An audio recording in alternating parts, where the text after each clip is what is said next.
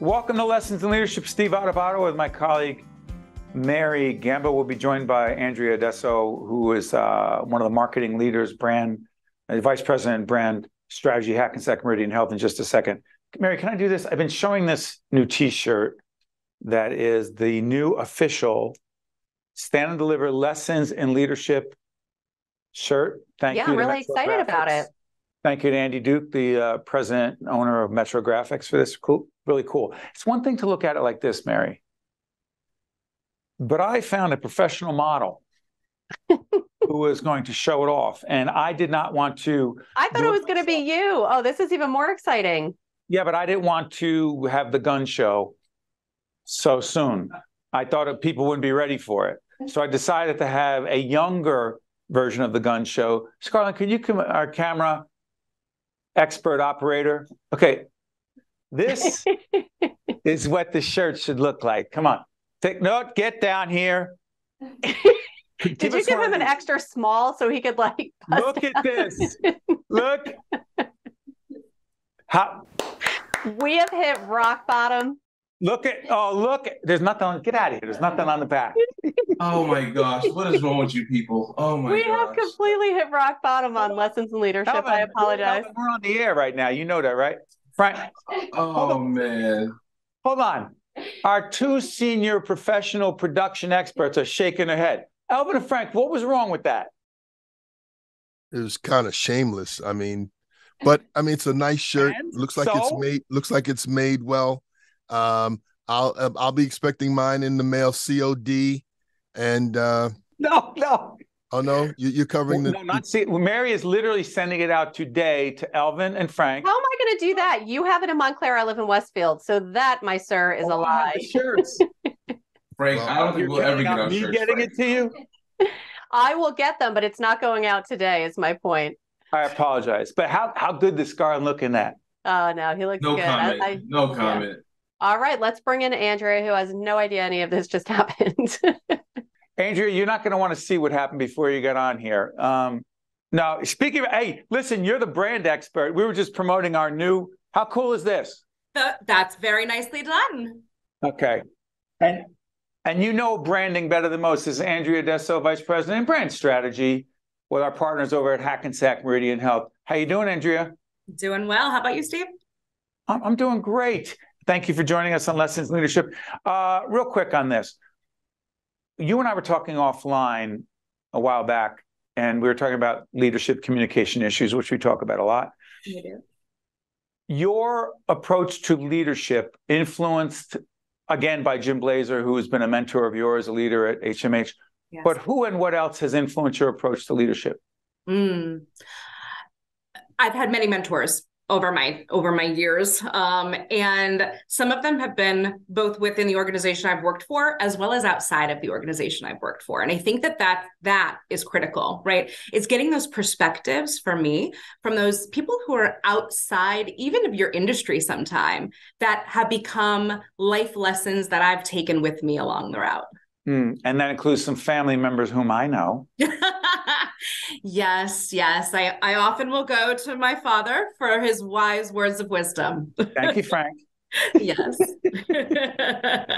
And before Mary jumps in here, the one thing is that struck me, has always struck me about you, that strikes me about you, is your confidence. You exude confidence because I've had leaders who've believed in me, who have told me that I deserve to be in the role that I'm in or in the seat that I'm sitting in. So it's others telling you should have confidence? You know what? I have the confidence in myself that I feel I can do the job that I was hired to do, right? But I think it's only natural. So every now and then, doubt yourself a little bit. Am I doing the right thing, right? Am I doing the right thing for the business? Am I doing the right thing personally, right? And that's where I will look to my team members or, a mentor, a leader, someone to tell me and be my kind of gut check, right? And that, whether the answer is yes, you're doing the right thing or you're not, either answer still gives me the confidence to move forward. Well said. Mary, go ahead. Yeah. And I've just been fascinated about branding, especially throughout a pandemic. Hard enough for anybody, right? Like Steve and I were just joking with a t-shirt. That's all good and well. But we all had to continue moving that ball down the field. But branding in healthcare during a pandemic, how has that changed? And what does the future look like based on the lessons you've learned from that? Great question, Mary. Listen, I'll break it down. For me, branding is three things. On a professional basis, I should say, too, right? We all have a personal brand, and we can get into that after this, perhaps. But during the pandemic was an interesting time for us at Hackensack Meridian Health, obviously being in the healthcare space. We sit in a crowded market when it comes to healthcare. There are healthcare options almost at every corner nowadays. And so even prior to the pandemic hitting, we already were in a space where we had to tell ourselves and look internally and say, how are we going to differentiate ourselves, right? And really connect back to the consumers and the patients who we serve, the communities we serve. And so prior to the pandemic, back in February of 2022, we were ready and raring to go, ready to launch a brand new advertising campaign that was going to be the latest and greatest thing that HMH was going to put out. And then a couple of weeks later, all of those plans were set aside for our brand. But it didn't change the voice that we wanted to convey and the intention that we wanted to convey to consumers at the time, right? So while the traditional advertising campaign and the media plan that we had to launch that brand shifted and the dialogue had to shift a little bit, the intention and what we were rooted in remained the same. Hold on, Andrew, is that 2020 or 20? Did you say 20? It was February of what? February of 2020. Yeah. Okay. And then the world changed. And then the world changed just a few weeks later. Yeah. So here's what's interesting to me about this.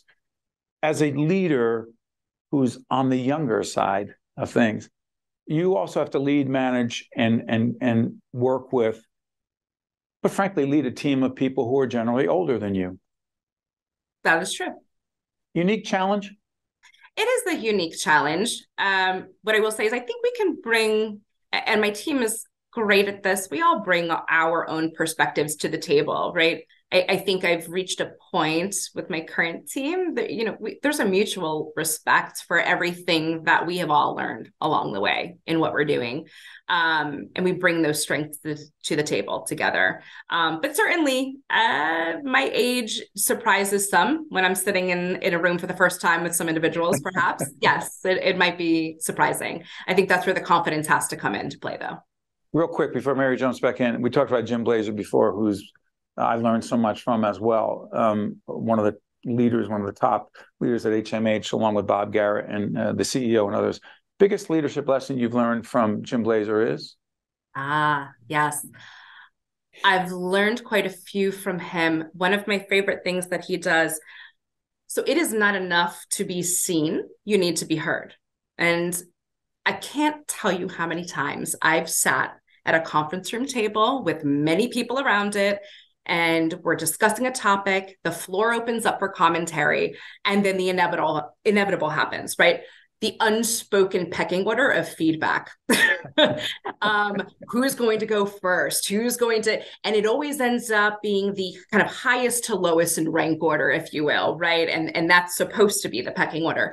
And Jim has always since the day I've met him, had the approach of letting everybody else in the room speak first, and then he will provide his feedback, because that's how important the perspectives of his team members are to him. So I try to take that same approach.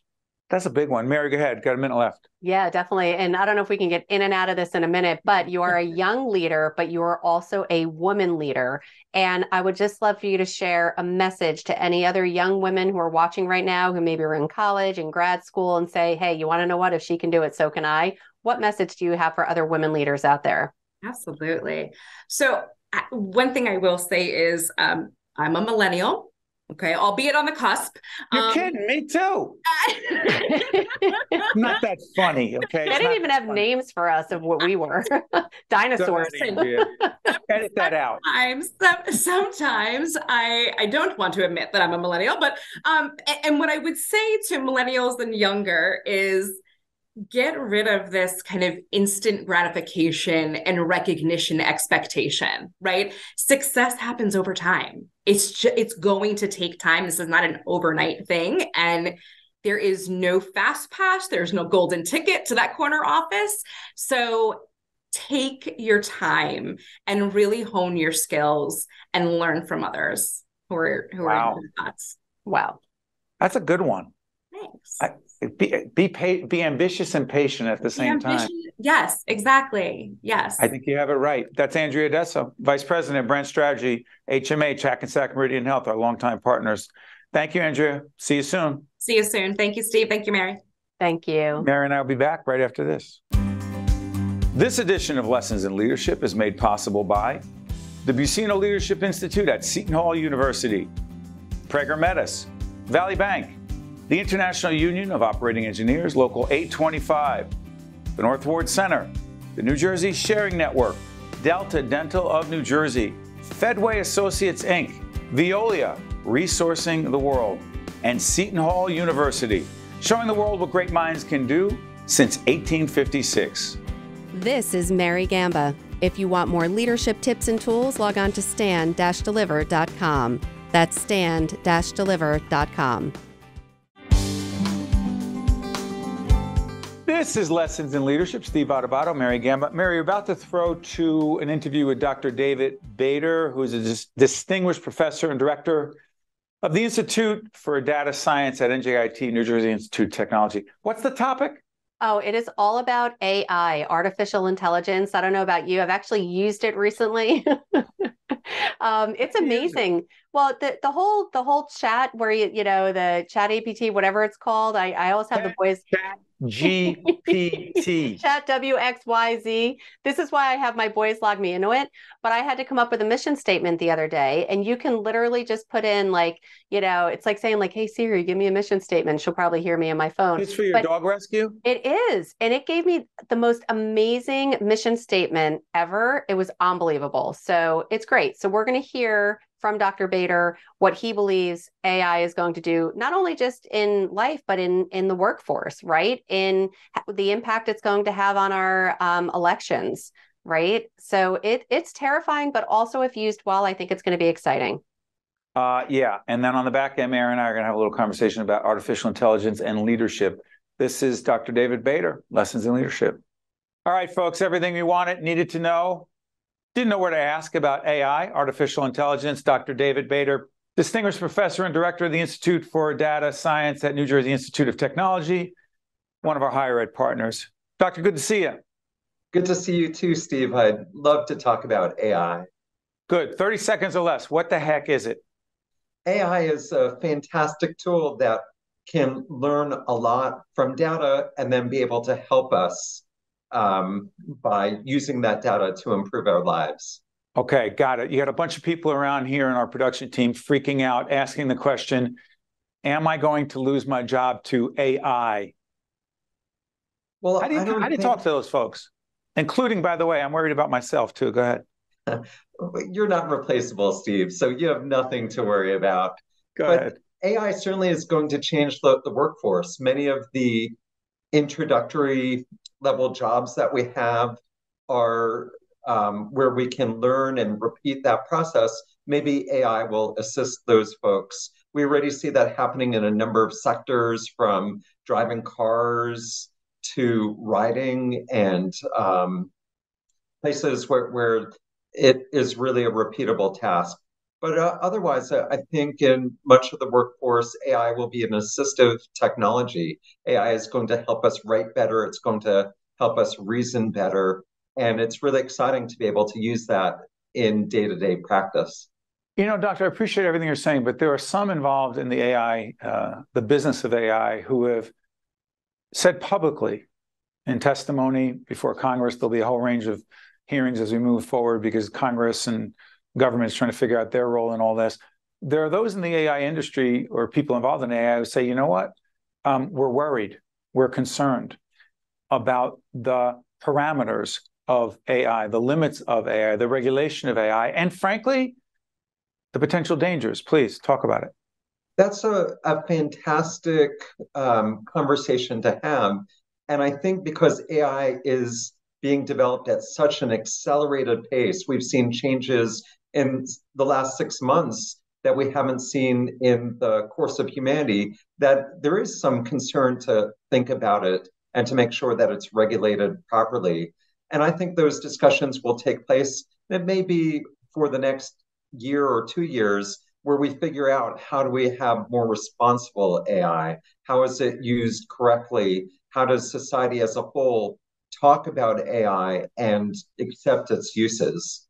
So it is a conversation that's very important, but I'm optimistic that those will be areas that will be worked out in order. Now, finish your point. I'm sorry, because I'm about to ask you about elections and misinformation. So go ahead. So with AI, again, it was just 6 months ago that ChatGPT dropped and had over 100 million users in its first month testing out this new generative AI. And so that conversation is just starting around the country and around the world as to how we want to use these new tools that we have. Of course, like anything that's new, we have to figure out what are the boundaries on it. How can we use this in a responsible fashion? What do we have to understand about the risks, whether it's used in a courtroom, whether it's used in medicine, whether it's used in education? So we have to understand those things. And like any new technology, time will help work out those details. So let me lay this out for you, and I need your reaction to it. So the graphic will come up on the screen right now for a series we've been doing for years called Democracy at a Crossroads, for a lot of reasons. But now let's talk about elections, information, credible, legitimate information to voters before they vote, and AI. If artificial intelligence has the ability to have Joe Biden or Donald Trump or anyone else running for major office to not have actually use a quote from them directly, but put a 30-second spot together on broadcast and a whole range of social media, digital platforms, in which it manufactures what that person said or did and puts it out as information for voters to decide before they vote, but it's false. It's been manufactured through AI. It's misinformation. How the heck do we manage that? That is a real threat. And I agree with you. That's one of the biggest concerns that we have with upholding our democracy and understanding information and disinformation. There are many bad actors out there who are working on that right now. That's happened in the past. And I think AI enables that to happen at an even greater rate going into the future. So we have to combat that. I think that takes some work in cybersecurity, for instance, what we do at New Jersey Institute of Technology and the great universities around the state of New Jersey are working on ways to detect, to combat it, and also to prevent that type of disinformation from spreading. So humans naturally believe video in ways that is more natural than, say, printed text. And so when you see a video, it's very natural to believe that it's real. And this generative AI, as you mentioned, can generate real voices, real imagery that is nearly impossible to detect from the original. But since it's generated, we do have algorithms that are able to understand that it is a fabricated image and to be able to detect and flag them. But it's going to take a lot of hard work. Both sides are going to escalate, and we'll have to get better and better at preventing that disinformation. Let me ask you this, because a lot of what you're saying leads me to this question. I'm a student of leadership. We do a sister program with my colleague Mary Gamble called Lessons in Leadership, and I've been researching, thinking about, and have to write about in the near future the subject of artificial intelligence and leadership, meaning what does AI mean for the leaders of today and tomorrow? What do you believe it means? to those of us in leadership positions, particularly those of us who want to be better at this leadership game? AI offers this fantastic ability to learn what information is important. For instance, to understand best practices, to understand areas that we may not have had expertise in previously. So as a leader, we may want to understand a current issue or particular topic. And I think that's where AI really shines, to be able to help inform, to be able to help provide information in a way that's targeted not to the masses, but to target you individually, to a way that you like to get that information as well. So AI really has the ability to impact individuals, to be personalized, and to really give you a capability of understanding, to augment your memory, to augment your knowledge in ways that haven't been seen before. So I'm very optimistic with leadership. We'll see benefits to having AI all around us in all of the actions that we take, to understand policies, to understand impacts of decisions, and so on. This is the first of many conversations we're going to have about artificial intelligence. One of those conversations will also be about AI and income disparities, and the fact that different people have different access to technology in certain forms. Dr. David Bader, Distinguished Professor and Director of the Institute for Data Science at NJIT, one of our higher ed partners. Dr. Bader, thank you so much for joining us. Great to talk with you, Steve. So there you have it, artificial intelligence. So Mary, let me ask you this. There's artificial intelligence, and then there's emotional intelligence. So here's the thing. One of my favorite books, Dr. Daniel Goleman, talk a lot about emotional intelligence and leadership. Artificial intelligence and leadership. So Mary, if you said earlier before we introduced the Dr. Bader segment that you searched for a mission statement for your future animal rescue thing you're doing, right? But you make it sound as if you don't need us, we don't need our brains to think about a mission statement.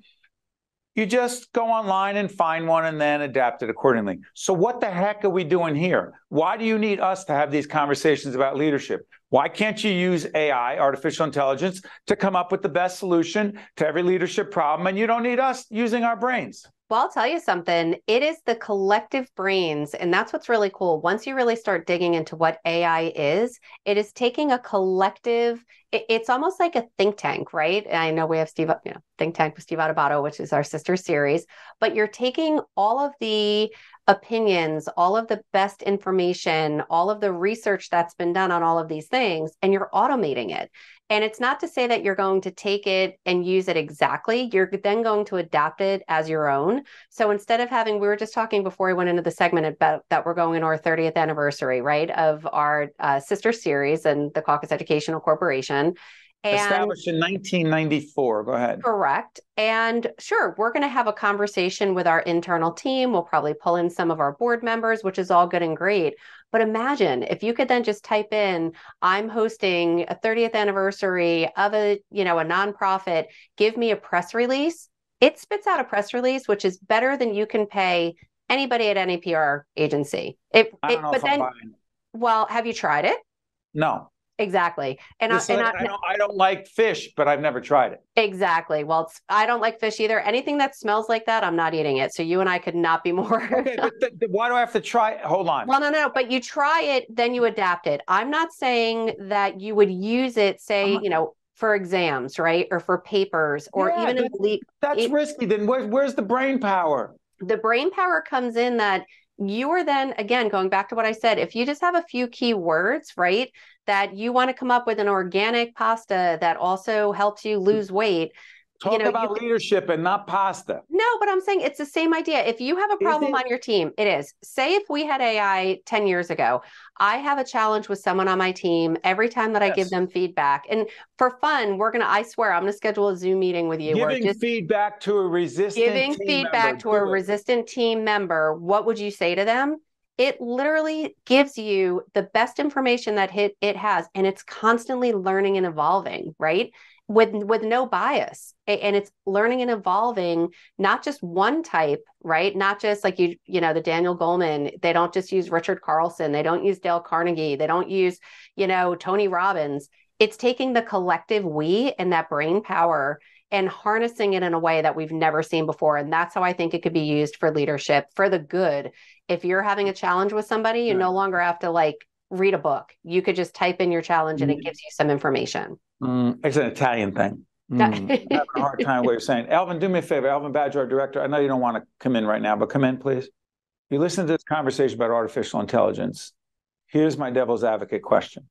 So if artificial intelligence, and I'm not against it, I just don't get how people are saying it can replace this, that. Then why do we need Elvin Badger? Whoa. No, hold on. Now hold on. Easy. Now you're interested? Now you care about it? No, but here's the thing. If we put in the AI machine, whatever it is, what's the best way to have our show directed? Elvin has creativity, experience, nuance, insight, all that, and makes him the unique director he is. AI can't replace an Elvin Badger. It cannot. No, but it can write the heck out of a mission statement, press releases, and connected to leadership, though, Mary. It can't replace human beings. You cannot replace human beings, but sometimes we all need somebody to turn to get some ideas, advice of breaking through or getting buy-in. And we've had on a previous segment, Reverend Sori is talking about how he develops his sermons, right? When he was talking about every week he has to develop a sermon. I'm not saying he would use that to write it, but if he's stuck and he has a thought, I went fishing today and this fish taught me a leadership lesson. How could I turn it into a sermon? It feels cookie cutter. No, but then you take it and you adapt it. That's all I'm saying. 1 second. I had Elvin come on, not just because he's good looking. Elvin.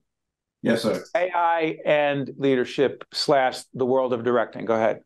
I wouldn't use AI with leadership. You don't want to. Have you not?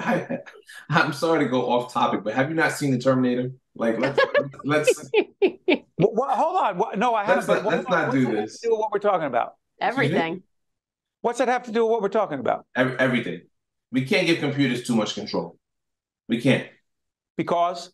Let me explain something. I'm going to tell you a quick story real quick, and Frank could attest to this. So right now, they're trying to get rid of camera operators, replace them with robotic cameras, audio engineers, because now they're trying to, do the audio with computers instead of actual audio engineers. And it works a little bit, but it doesn't work the way as a human being would work. To your point, Frank Brown, the brilliant audio engineer, Scarlin, who we saw at the beginning of the show, who's handling our operations behind the camera, you as our director. I don't want computers doing that. I'm sorry, Mary. I agree too, but I'm not talking about those physical things. Okay. I'm talking about leaders can use them to help them to make better leadership decisions. That's all. The AI and leadership discussion will continue on lessons of leadership in the future. Elvin, what are you looking up at the sky for? Because I have another screen here. But what I was going to say, Mary, but what if leaders are using the AI to do everything for them? Are they really leading, or is the AI leading? But only this is for a future edition. Oh my gosh. All right. We have to say goodbye, but this will be a whole other edition. We promise you. Box has been open to AI and the leadership connection, lessons in leadership, Steve Adubato, Mary Gamba, and what appears to be Elvin Badger, but it may be a computer simulation of him. I'm not sure. See you next time. This edition of Lessons in Leadership is made possible by the Buccino Leadership Institute at Seton Hall University, Prager Metis, Valley Bank, the International Union of Operating Engineers, Local 825, the North Ward Center, the New Jersey Sharing Network, Delta Dental of New Jersey, Fedway Associates, Inc., Veolia, Resourcing the World, Choose New Jersey, and Seton Hall University, showing the world what great minds can do since 1856. This is Mary Gamba. If you want more leadership tips and tools, log on to stand-deliver.com. That's stand-deliver.com. Promotional support for this edition of Lessons in Leadership with me, Steve Adubato, and my colleague, Mary Gamba, has been provided by NJ.com, NJBIA, and New Jersey Business Magazine, CIA NJ, and Commerce Magazine, and Meadowlands Chamber, celebrating 50 years of building connections and driving business growth.